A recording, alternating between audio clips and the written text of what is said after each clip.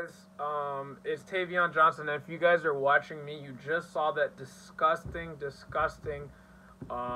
video that Addison Rae posted. Basically, if you guys already haven't seen part 1, go check out part 1. Link is in the description. But Addison Rae basically had a video of her doing a fake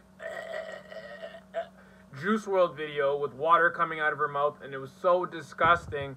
And the worst part about it was Juice WRLD died from a seizure, and months after this shit, she still has that video posted up on her Instagram promoting it to all of her fans. This is disgusting, bro. Again, I'm friends with Juice WRLD.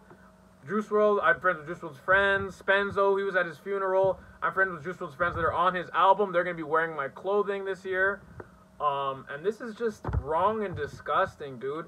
I also lost a friend from a drug overdose, so this shit ain't funny, Addison. And the fact that you hid it and tried to delete the story before anybody saw it, so I couldn't get the video, is disgusting. So now I have the video. Now I'm going to fully expose you.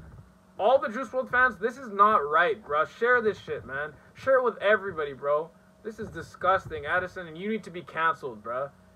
You need to be canceled, or you need to publicly apologize to everybody, bro. This shit's fucked up, man. And from the deep down in my heart, I really am like, I don't even know what's wrong with you, bro. You're fake as fuck. You're privileged. It's disgusting, dude.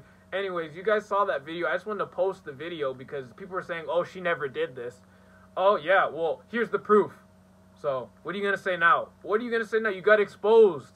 You got exposed. And my other video's at 2,000 fucking views. Shit's disgusting, Addison. Come on, dude.